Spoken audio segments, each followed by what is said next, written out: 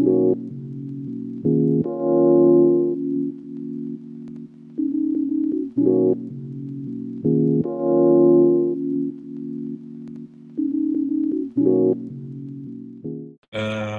Hans Gremmen, a graphic designer based in Amsterdam.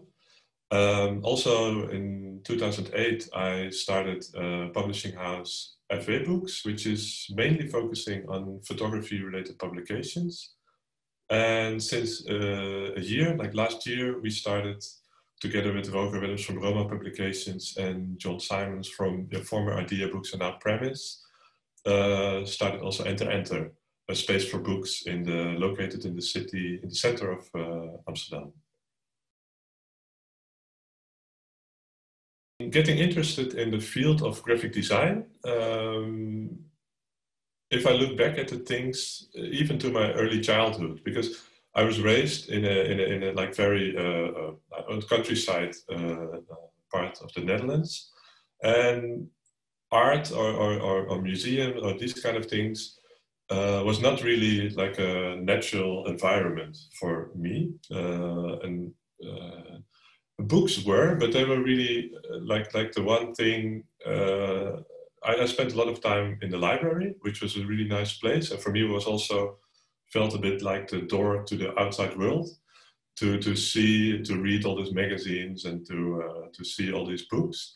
But for me at that point, it was not really about how the books looked or how the magazines looked. It was really about the content. For me, I always saw books as a user's object when I was growing up. And this notion of that book is an object and can also be like an artist book or like an art form almost, that came later. But for me, at that point, there was a few things coming together, because the books, I never realized they were could be so special. That was just reading them and going through them. But I also had these cards with me, which at that point, these were designed by Karel Martens, and you could put these in a telephone booth to make phone calls. I always liked them very much. But to be honest, I never realized somebody spent time making these. I simply liked the colors and the numbers, and I didn't really get why some are big and some are small, and what's but it attracted me. And even before that, I think it's also because I grew up with collecting stamps and stamps from all over the world. And I always liked the Dutch stamps from the beginning. Like these were, I think, from very long time ago, and also there's the iconic ones, of course, from like here, from Jan van Grimpen, like the really the beautiful. And I always liked this for various reasons. Mainly because they were always dealing with, it's a series, so you change a color and you change a number and then you have another stamp. But also there were other ones which were more illustrative. These ones I liked as well very much. They were designed by Otto Treumann. It's a really beautiful series. Also that they were square, and I also started noting that some used colors or metallic inks. So I got more than the books at that time, I was very aware of that object, how small even it could be, that it could be that it's a very special, that somebody was making it. Because I think with art books and these you have to be aware that somebody's not just writing it and publishing it and printing it, but also that there's an artistic choice behind it. And the link with books came much more later, but with these stamps, I got it quite quickly, maybe even before I was 12 or something. For me, that was really triggering something. I always like to draw, and I always like to, but I didn't really like to draw from my own creativity, but I like to copy drawings. Like I was drawing Mickey Mouse and these kind of things, but also Stranger Things, and creating these somehow these reproduced worlds, and I'm mixing all these genres in my drawings. But at the time, I was very aware of in a way, other people's view, artistic views, but it was in a graphic way. It could be posters, and it could be, but it was more in this sense that I got interested in the field of graphic design, which later for me, but that's much later, and I was really in my late 20s that I started, maybe even with my graduation at art school, I started realizing that a book as a form is a quite unique way of telling a story. And then in the end, then felt like I was working at some sort of like a total body of work, so to say, which was then a book. I don't think I would call it an art book, of artist book, but it was again maybe also still. It's interesting to think about the book as an object. When does it become an artist book? When is it a user's thing? And what's the role of the designer? All these things I'm still trying to figure out, and in a natural way by collaborating with people. Because that's the other thing that came together for me, like being interested in the graphic field and in the way of how things were printed. When I was 12 or even younger, there was a new printer in our village who did silk screening. And I was super intrigued by it. And then at one summer, I asked him, could I maybe work with you for the whole summer? I don't need money, but I'm just curious what do you do? And he was making T-shirts and caps and all these things. And I think he liked it that somebody was also, I mean, he was doing the whole local scene, like the French fries stand or the pizzeria. He was doing all the boxes and all these kind of things, like very small communal work. But I was always intrigued by this repetition, that things are made in a number of, like identical things in a number of 100 or 50 or 500. That you're the whole day doing the same thing, and then at the end of the day you have a huge pile of identical T-shirts. For me, that was magical, and I did it all as an idea that you can make something and you can produce as many as you wish, and you only have to invest time. And with the same effort, yeah, you can also work the whole Sunday on one beautiful drawing.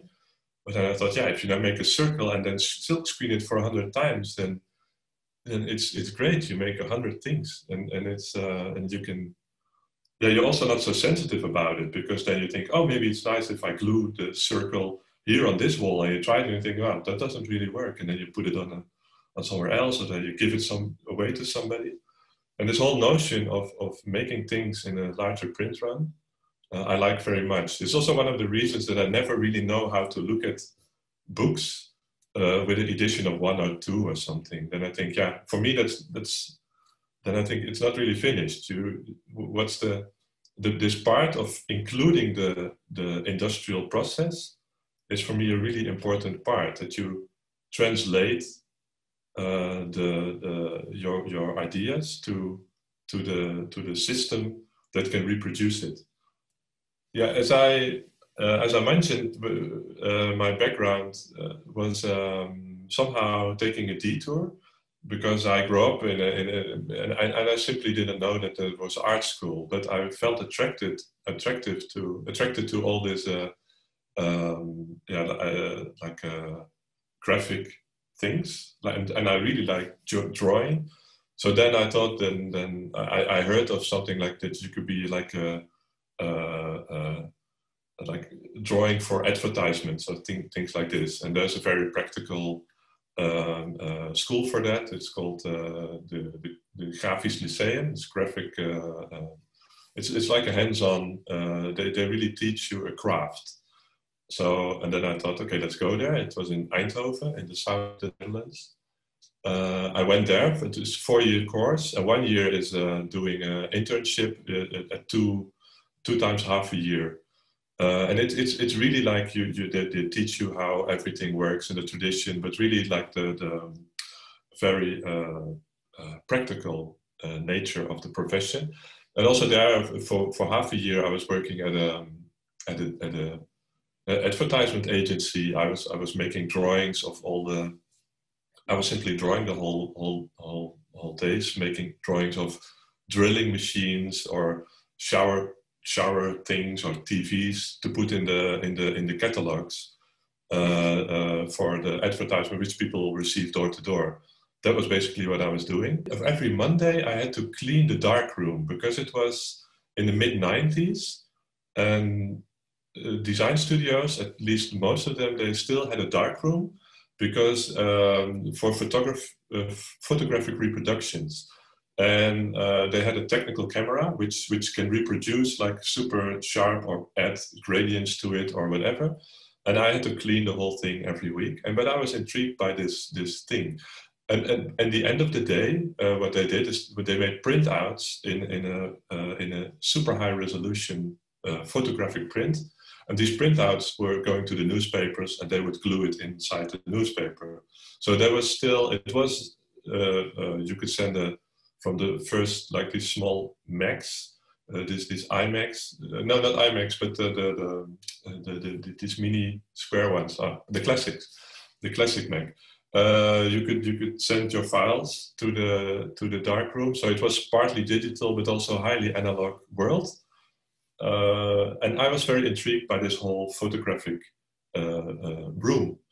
But it also, in the last year, and then a teacher of mine, Toon van Taal, he told me, why don't you consider going to art school, like art academy? And I said, yeah. They offered me a job at a design agency as well, but somehow this was in my mind. So, but then I thought maybe I should apply for photography.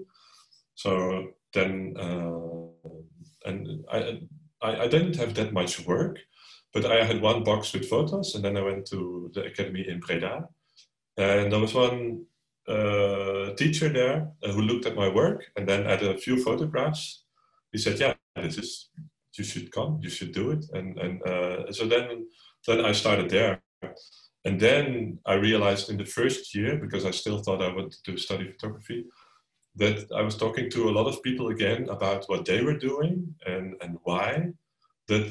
And again, also when I was drawing when I was a kid, I was always drawing other people's drawings somehow, and then mixing them. But and also this whole creative part, or creating.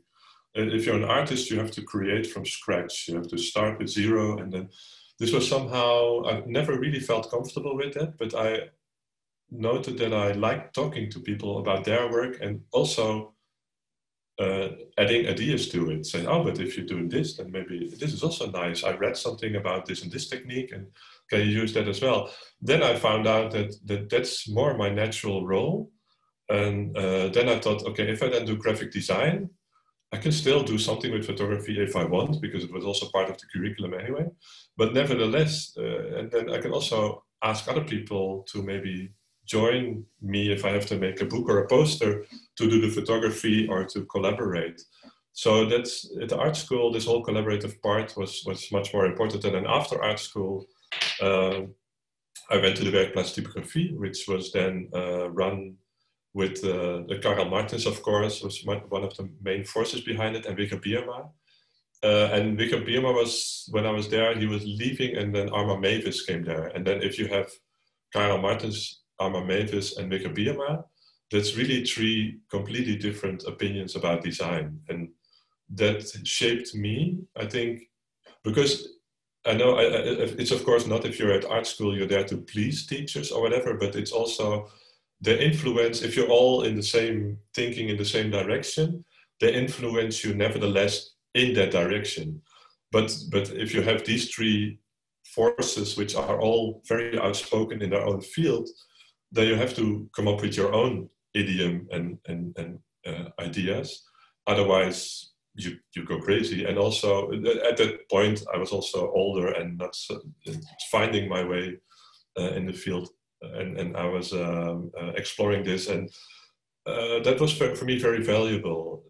Also, in my career, my education, I always felt that I was on the border of a lot of things. Like here, it was switching teachers with Wigger and Arma, but I got both of them, so that was great. And also technical. I was raised at the practical school, the Grafisch Lyceum in a very practical level, making all this manual analog things for printing, but also already raised with computers, because that was the obvious that was the future. So in a lot of ways, I feel very lucky that I was on the border of a lot of different developments. And I think that is also something which I still carry very prominent throughout my own work. And that's something, if it's about techniques and analog, but also in a lot of other ways. I think that's for me. I always thought it was I felt lucky to be there at that point, at that time. When I started as a book designer, when I was just graduated, I was working a lot in the field of architecture and for musea and these kind of things, more institutional work. But then a friend of mine asked me if I felt like making a magazine dealing with photography. That was my introduction to Fw, actually, because in the beginning Fw was a platform.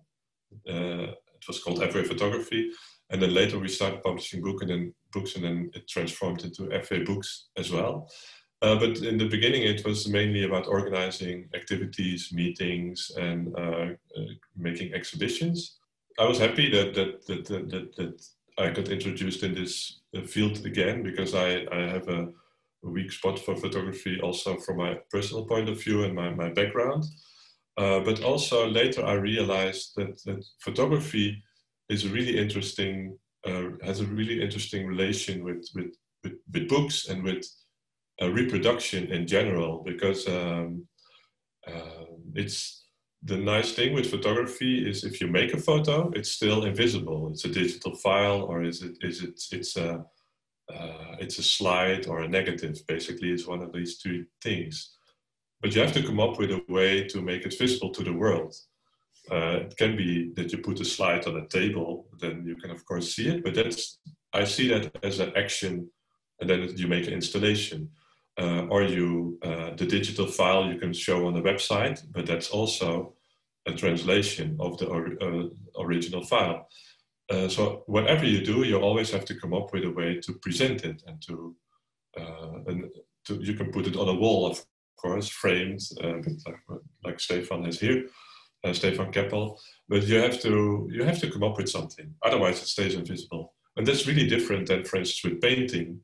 That if you make a painting, then you could say that's original painting, and then if you put it in a book, you have to photograph it and reproduce it, and then you have this discussion about original on the wall and reproduction in the book. And with photography, that's totally not the case, because you have to go through more or less the same amount of reproduction, little steps, to put a photo on the wall and to frame it and everything, or to put it in a book. It's the same file often, but then the one time it goes that direction, the other one. So realizing this after making a few books based on photography, then I thought, but then you could really see that the photo is in the book. It's like original print, but that means that a book is also easy to consider like original artwork. And somehow this it didn't really change my way of working, but it sort of underlined what I was already working on and working with. This is the first book I made with Stefan Keppel, Reprinting the City. It's from, I think, 2008, if I'm correct. Working with Stefan after this book, he always photographs cities and working with the surfaces of the city, like this is the sea, and it's always he triggers me to explore the field of reproduction, because he's working both digitally, he's photographing digitally, but he's also making very analog prints like Xerox prints and copying and these kind of things. So that's very graphic way, and also like here you can see that this is printed with a bit crappy printer even, but he has a soft spot for those things as well, and he's very much into this flaws and if you, for instance, see the back of the book, it's a sheet. The paper is black, but I somehow it's a torn out sheet, but then the borders are silk screened in white. So it also plays with, this is printed, but this is the image. So you print the rest of the space to show the image. And the whole book is full with these kind of playfulness, and there's parts printed black on black to create this bit ghostly images. So it's exploring all these fields of, yeah, with Stefan, I remember with this first book we talked about, yeah, you don't have a copy machine, but we do have an offset press, and that gives a lot of other possibilities as well. So we always were exploring to find, to really make new works, showing also older ones, like this is simply an image, but also creating works especially for the book, and they only exist in the book as well. And yeah, this is an example. It's quite extreme collaboration I did last year with Andres Gonzalez. It's called American Origami. It's about high school shootings in the United States. Andres was working around this team for many years. He visited a lot of locations where this happened. Like one of the most well-known is, of course, Columbine. It's also one of the first. But also Parkland, Sandy Hook, of course, and Newtown. And then he revisited these cities, and he photographed all these landscapes, like these.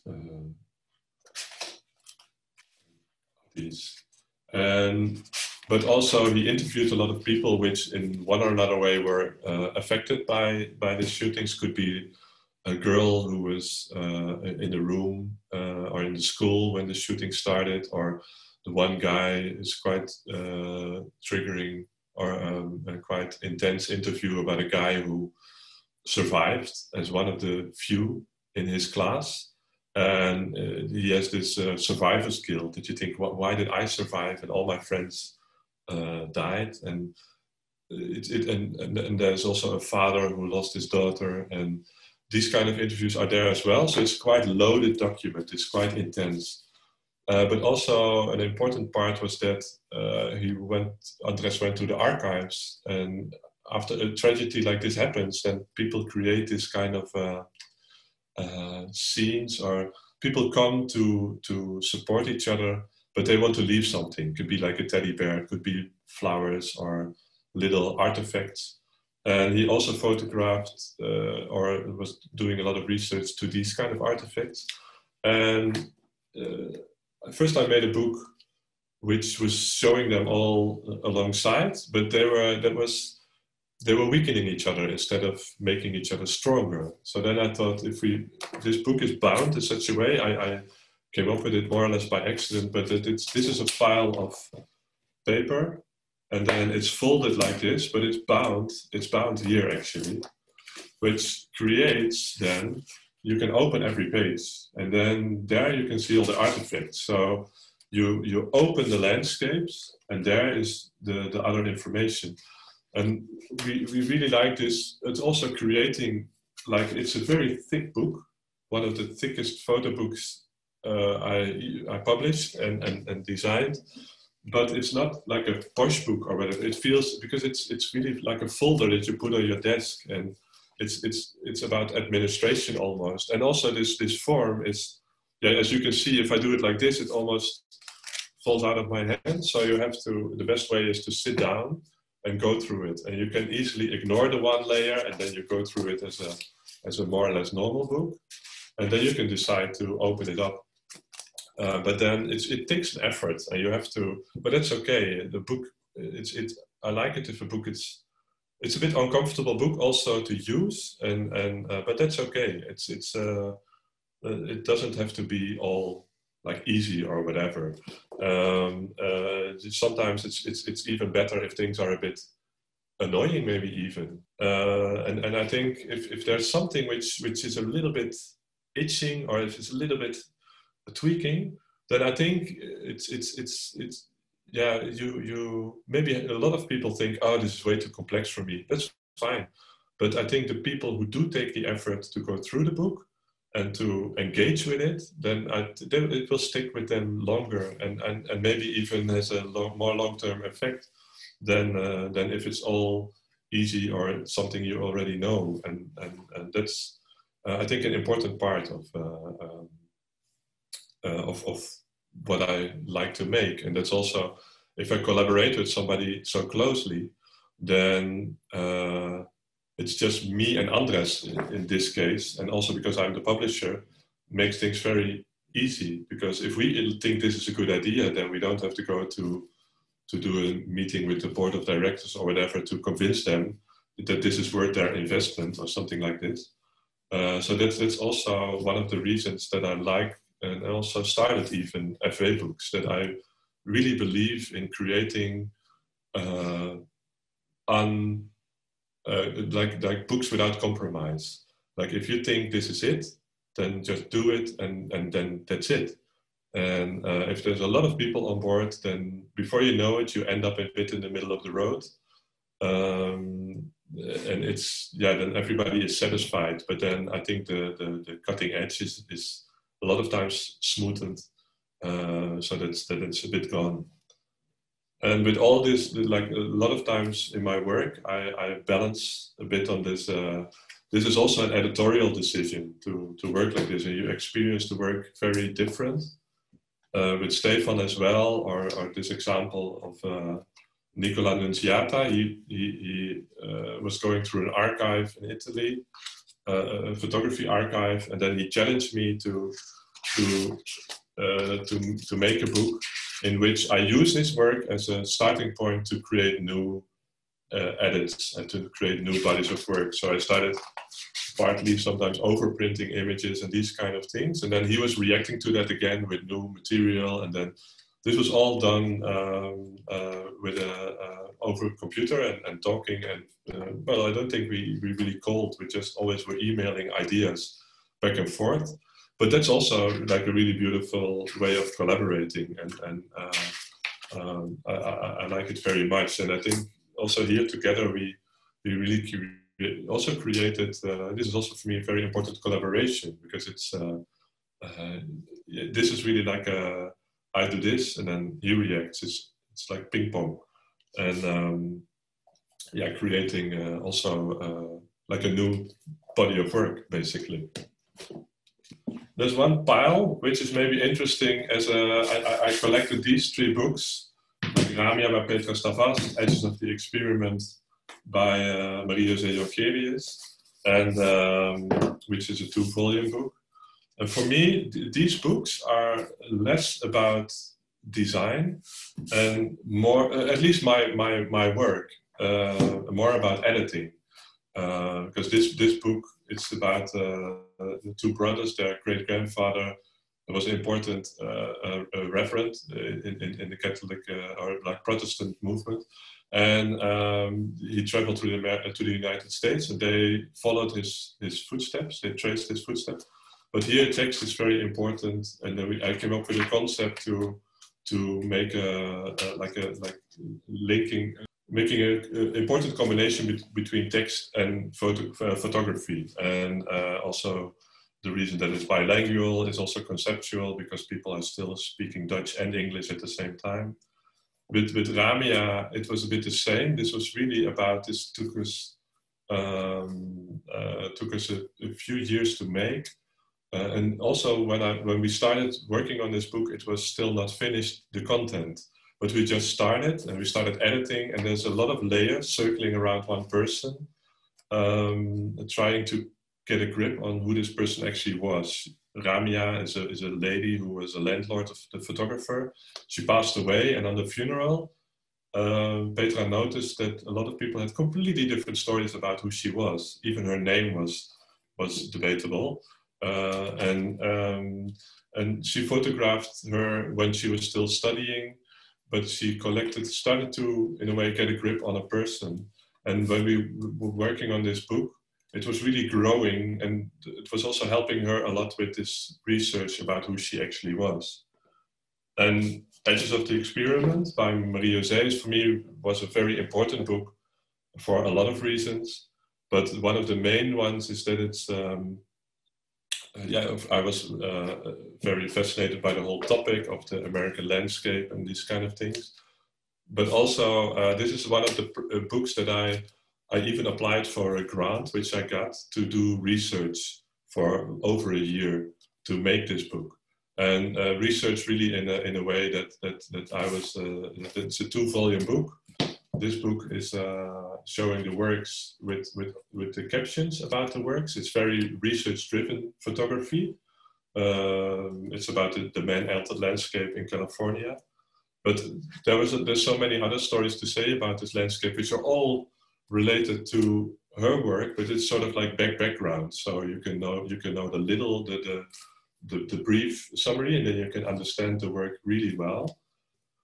So it's, for me, making books, it's about collaborating on the one hand, and collaborating is for me about asking questions and also having an open dialogue. So to talk, there's no hierarchy. It's not that, okay, you made the images and I know everything about design. No, it's about what do you think, if it's hardcover or short cover, soft cover, or about the size, and all these things are really discussed while working, because I don't know if I'm start a book, I never know what it should be. So I just start. The good thing is then if you start talking about it, then you both find out what it can be and what it then in the end should be. I think the starting point a lot of times is that I know that we decide on okay, we're going to make a book. So we know that the result will be a book a lot of times. Sometimes even that is changed, but that's really only a few times. But normally that's the one thing you know. But then of course a book can be so many things. It can be big, it can be small, it can be softcover, hardcover. And if I look at work, then a lot of times I know what kind of book it shouldn't be. So I know that this shouldn't be a hardcover. This shouldn't be like with Andres Gonzalez. It shouldn't be like a table, like a coffee table book, a bit posh, a bit chic. No, this should be more like a pile of paper. But that's very abstract. And then I started talking about it, and also by talking about it, it helps me to shape these ideas that you think, okay, but this shouldn't be like this. But is this then the better alternative? And like a lot of things in graphic design are quite easy because it's 50-50. Like it's big or small. It's soft cover, it's hardcover. It's serif, it's sans serif. So it's not that complex. But of course, all these 50-50 choices, they leave you up with numerous, like endless possibilities. But I like to trigger these things. I cannot oversee the whole process, the whole body of work, the whole everything at the first time. So I tackle all these questions one by one, and then it's quite simple, because then it's again these 50-50 questions, going left, going right, and then you go right, and then you completely forget about left. It's not I mean, of course you knew you didn't choose it, but then because there will be a lot of other choices on the right. I don't know if I do left or right. I always mix those things up. And then in the end, you somehow determine, okay, then this is not it, this is this.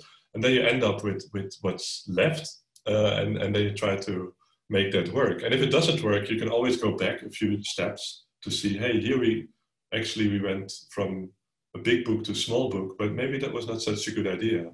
And then you can reconsider that and try to reshape it. But then you do it for a reason, and not because you think, yeah, I just like big books, but then you try to make a small book and it doesn't work for some reason, and then you will try to make it work in the bigger book. But then that's, for me, there's a big difference, that you try to do it because of a reason and not just because you like it or not. A lot of things are like it or not things, and subjective, of course, but you have to, it's a balance of how to maneuver through all these kind of, this minefield of choices. It's on the one hand very practical, like also how I experienced myself, based on my education, with also the teachers I had, like Roger Willems, who was already part of Roma Publications, Jaap van Triest, who collaborated with Karl Martens himself.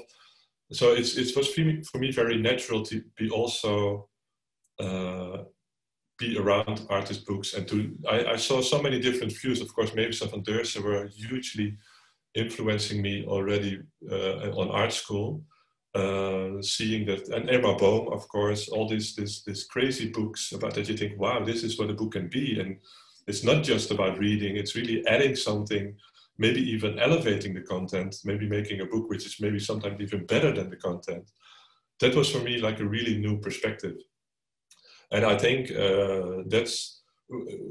are lucky in the Netherlands, I think, with very few of these super clear examples, which I just named also. And then it's somehow easy to follow in that tradition, not literally making the same things, but it's about the attitude, about that I grew up with seeing designers working on books and questioning the medium of the book at the same time, and that was quite radical for me, and to see that, but I like that attitude. And sometimes I think maybe it was going a bit too far, or to maybe even a bit too less far.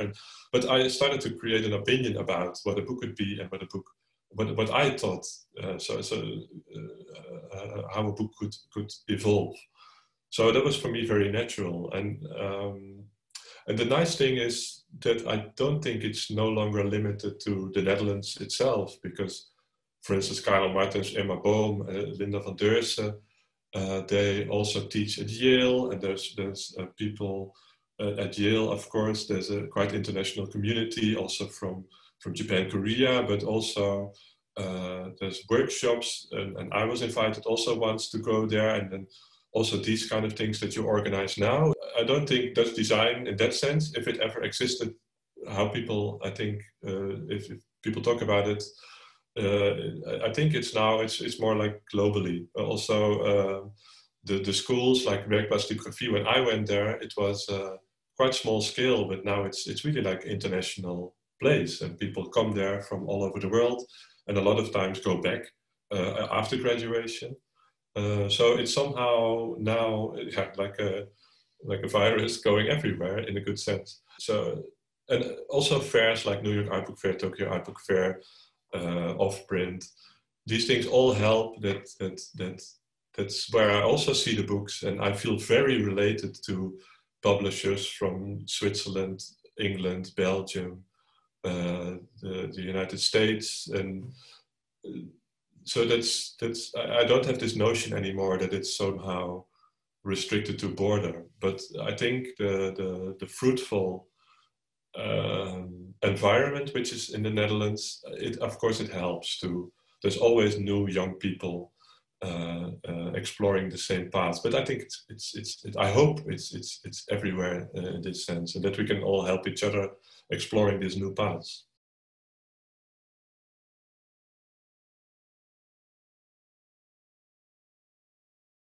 Yeah, I think what's with the current situation, of course, with this COVID, it's also the reason that we're now talking like this. I think it will have a big impact, I think, on art books, in good and bad. I think one of the main primary concerns is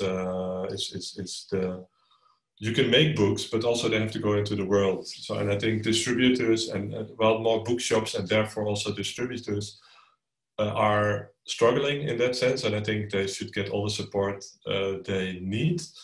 Yeah, of course, the strange thing is when people have to stay inside and they start reading much more. So the book sales were going up globally, but a lot of them were going through Amazon and these kind of things.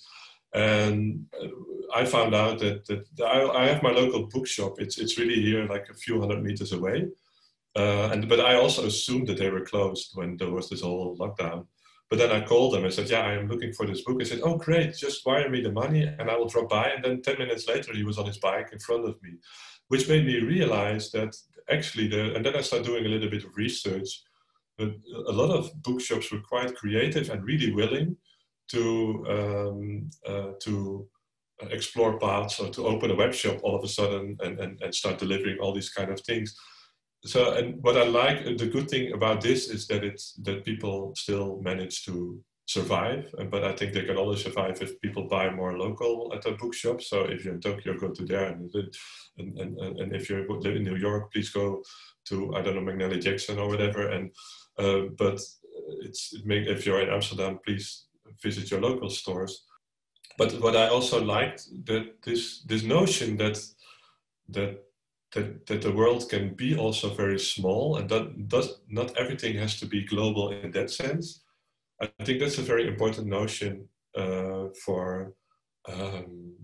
which is a good thing, which happens due to these restrictions. So I think this whole realization of keeping things simple, and also on a smaller scale, so it makes things, it's not all, it makes you realize what's important and what's not important and how you should deal with that. And I hope in the long run, but the one thing which is, I think, and also I really, it's important to also underline the importance of book fairs. And also, of course, what you are developing now, to try to create an alternative and to create an inspirational environment, even with all this merchandise which is created, which I really love. And I'm also I'm hoping that these kind of things are some sort of alternative, or maybe not. But the way I see it is that I really enjoy participating, but that what you create, which I hope that you maybe also create something which in the end is valuable to consider, even if the real book fairs are starting, that you think it's great actually to have this online platform with all these talks and with all these things. And it can happen also maybe next to the real book fair, so to say, and then you have a virtual, maybe not virtual book fair, but virtual platform with content, which is available for more people than just only the visitors. That's a bit what I hope in the end, that we can pick out, okay, this was bad, let's forget about it. This was actually maybe better also for the planet and also for traveling or whatever. So let's keep that and let's evolve there. And I think that I really, really hope, but yeah, I know people are stupid, but I really hope that that we can learn as a community from this. I have good hopes for that, because yeah, I think a lot of people experience it like this, that it's not all bad. I mean, practically. So I hope we can evolve into something better than we were not bad before, but I think we could do better on a lot of levels. So I think we evolve in a little bit better version of ourselves. And then it was at least all this things which happened the past year and which will continue for a little bit, I think, or longer maybe even, then at least it was worth it, that we came out better. I mean, I sound like a politician now, but that's also really what I genuinely hope. And yeah, makes life easier and better. And yeah, that's it.